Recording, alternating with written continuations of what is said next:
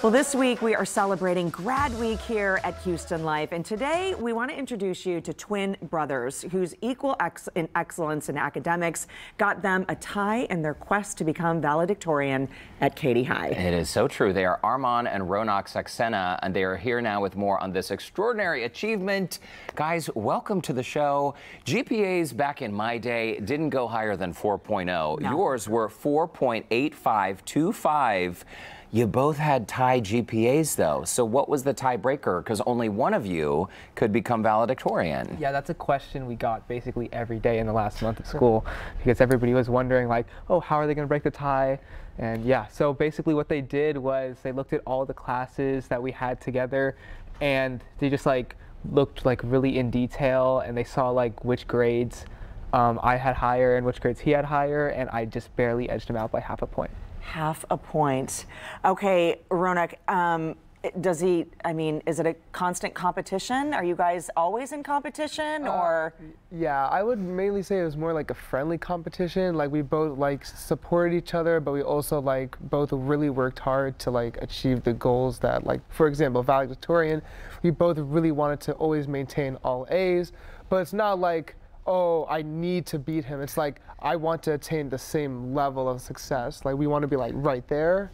Yeah. So it was really more on the friendly aspect of it rather than like an actually heated rivalry, I would say. I can tell you guys get along. Safe to say that? Yeah, I think definitely, 100%. For the most part. For the siblings, right? It's also pretty incredible just reading through your interests. I mean, Ronak, leadership, compassion, personal drive, just a few of your qualities. Arman, you're interested in sports, statistics, geography, economics, history. I mean, you're both pretty well-rounded. Where do you think this drive for excellence really comes from? I mean, I think we just had like a love of learning and like knowledge in general, like since a long time. I guess like our parents instilled that in us.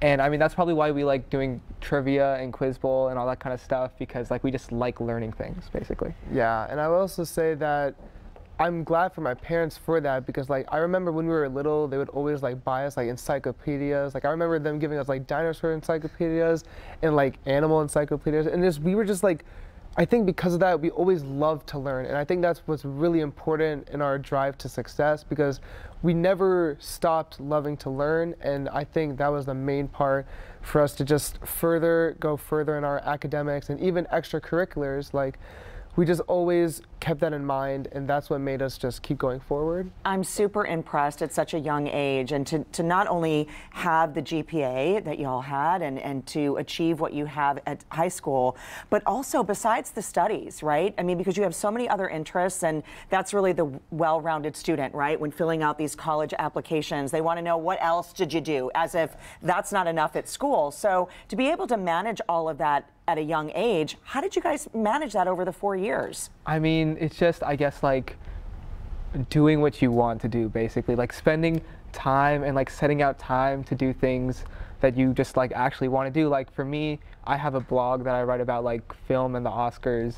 So just like setting out like 2 hours every day, or like 4 hours on the weekends, like scheduling to just like write what like I feel passionate about, like that was important. Yeah, and also just like keeping in mind that studying is important and focusing on your schoolwork, but also do sometimes like take time to do things like you actually like you're passionate about. Like for me, I try to find somehow like in the day just an hour to like practice like playing ping pong, because that's just something like I love to do. So, and it's also funny because like in the last like few weeks of school, I just like played ping pong with like other people, because since we are seniors and we graduated, right, that's all the time we had to do. So just always set some time to do some stuff that you truly feel happy about, you know? It's great advice. Wow, you're all like so wise and so involved. And with GPAs that high, it's okay to take a few minutes and play ping pong. Absolutely. Okay, Arman, Ronak, do you want to sit tight? Because when we come back, how about a friendly little competition?